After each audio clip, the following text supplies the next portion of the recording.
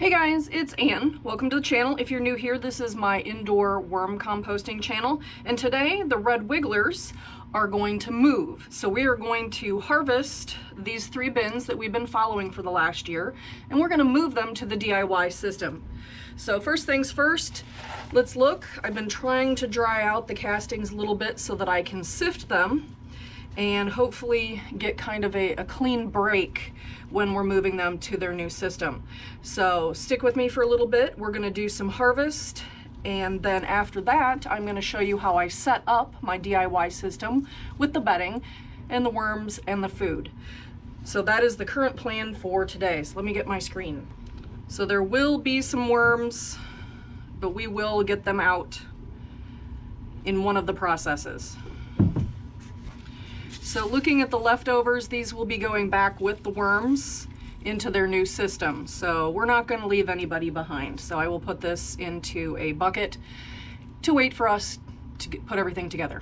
Most of the time when I'm doing my harvest, I do try to make sure that I'm letting things dry out so that I can sift, and that makes it a little bit faster to get things harvested. Okay, then as we're getting towards the part that's a little bit more wet, we might not be able to sift. We might have to go ahead and do a bit of a light migration. So this will be a combination sort of harvest today. And somebody had asked me if it does hurt the worms when you sift them. If you don't let them go for too long, I'm spending about maybe 10 or 15 seconds shaking them back and forth. Really small worms might be damaged, but the cocoons and the larger worms will be just fine. Okay, then I'm gonna pick out the food here and start moving things over for the light migration. And hopefully we'll see how much the population has grown over the course of the last year that they've been in this particular setup with this project.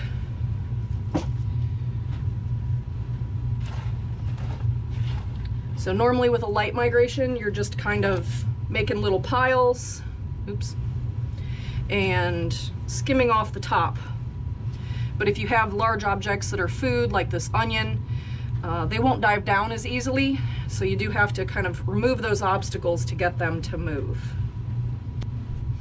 It's a little colder in the basement now. It's 65 degrees, so the worms are a little bit less active, which does not make this process any easier. Okay, well, I will bring you back when I'm done. Still going here. We're probably at about the 45-minute mark. The castings are a little damp, which probably, between the fact that the worms are a little cold and the castings are a little damp, the worms aren't migrating all that fast, which is why I'm not taking you with me for the whole thing. We did a video on that last week. So right now I'm just trying to get these guys moved and get the wormery cleaned up. I have got some hot peppers that I would like to get started. Some of the super hots and peppers that are native to really close to the equator require a very long growing season if you're going to get any peppers. And so I have purchased some very interesting peppers, and I know that I need to get them going at least 2 months before I would start normal, you know, like jalapenos and stuff. Okay. So put in the comments below, what are you growing? What are you using your worm castings on this coming spring? Okay, while I am waiting for the worms to do their migration part on their own in the light, I'm going to show you how I do the setup of a brand new bin. This is bedding that's been sitting for about 2 weeks now that I made for the red wigglers, and I'm going to drop, oops, that's too much, some of it in the bottom of the bin here. All right, not that much. And then I'm going to take some of my viewers' ideas here to keep the bins separated a little bit. And I'm going to, I don't know if I should put these in the corners. Put your comments below. Should I be putting these in the corners or should I be putting these in the middle? Anybody that's done this before. Also, I am noticing that the plastic is starting to degrade after about 5 years. So anybody that has a professionally made system, how long do you see that the plastic of the bins lasts? I am starting to see some cracking, etc. So this will be my bottom layer where everything kind of drips down to. Back in the day when I first started the DIY system, I had just left this blank for like a sump, but that didn't work. The worms got down there, so I decided that this would be better served to hold the worms. Okay, so I'm going to give them a little bit of food here, just in the way of a little bit of alfalfa. This isn't my real worm child, this is just alfalfa meal, and I'm just putting that in here to get this started. I'm gonna put all the worms on the top and let them gradually get down here. So at this moisture, this is even a little bit wet right now. Hopefully this will be ready for them in a month or so. Let me get the next level up. Okay, that does seem better. That does seem like it's holding it a little bit more firm with those little bits of pipe in there. So this level has some very small 1/16 of an inch, which is just a couple of millimeter holes in here. And I'm gonna go ahead and give them this part some bedding as well.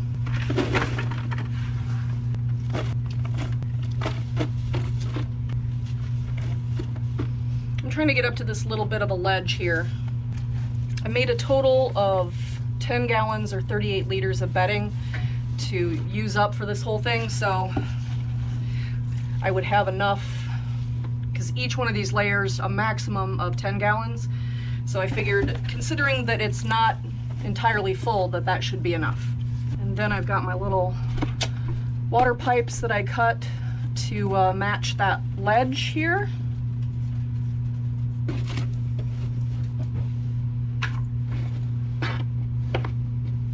And we'll put the top layer on now. So this has pretty good size holes.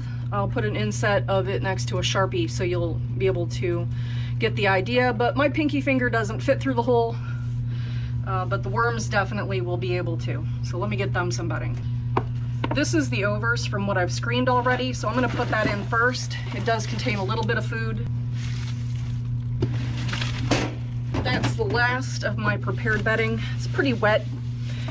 And now I will go check on the worms and see how well they're migrating. Okay, we're at about an hour now. And just wanted to, you know, for people who have not seen the light migration before, I'm using the V and Peggy method of using the paintbrush. And it is best if you start with a round pile and basically work away at all the edges. It makes things go a little bit faster if you have, you know, 4 sides to flick castings off of.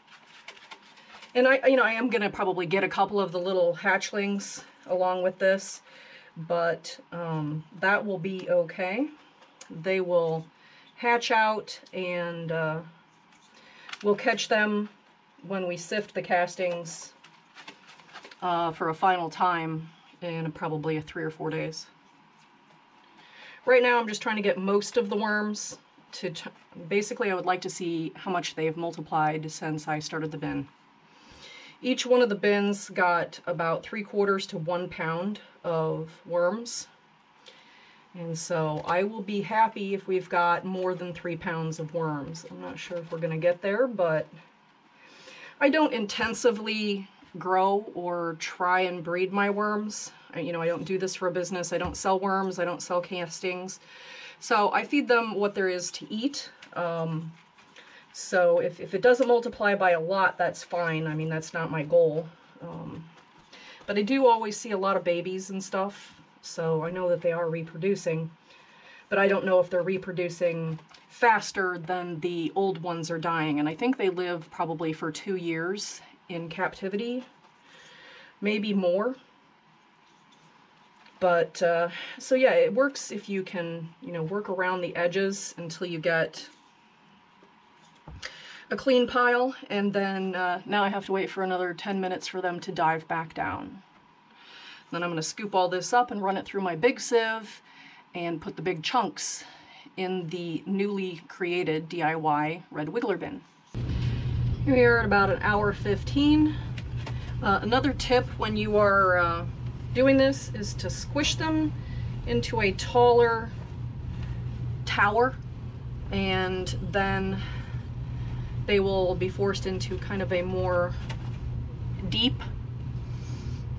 pile so that you can get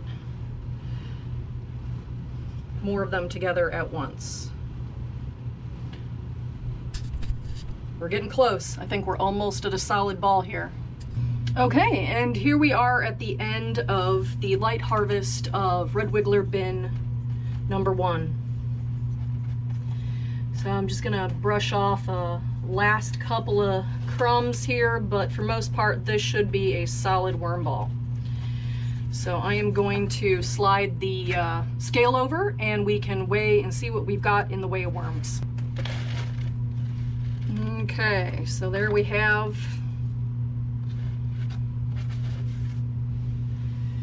I've got most of them. Some of them are still in there. So 0.8 pounds or 0.4 kilograms, 0.9 pounds. And that was bin number 1. All right, let's move on to bin number 2. All right, here we are. We've come to the end of bin number 2. Kind of cleaning up the very top here. It's not 100%, but I did want to get a good idea of how many worms that we have here. Trying to clean them up the most I can. I'm going to say this bin had quite a bit more worms. All right, so I'm going to pick these guys up.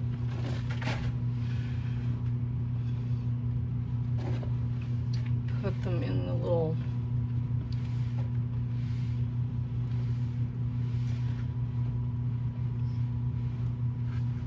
It's 1.7 pounds or 0.8 kilograms for bin number 2. Now there is some castings in there, but mostly worms. I wasn't gonna drive them down to the very last second of the last scrap of dirt. No need to stress them out that much. But I'm happy with what we're getting. Now on to bin number 3. We are at bin number 3, and it seems to be quite a bit fuller than the other 2, so this is going to take a while. We're up to about an hour and a half now, and you can tell we're really nowhere near being done. So I'm going to come back when we're a little bit closer to finished.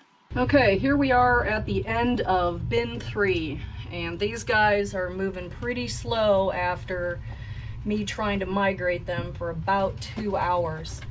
A lot of people say that their worms don't migrate like this. It's just patience. It's really brutal patience. So I'm at the end of my patience, and I think that I am close enough to get a good idea of how many worms are in this bin. So I've got my little measurement bin here, and I'll kind of flip.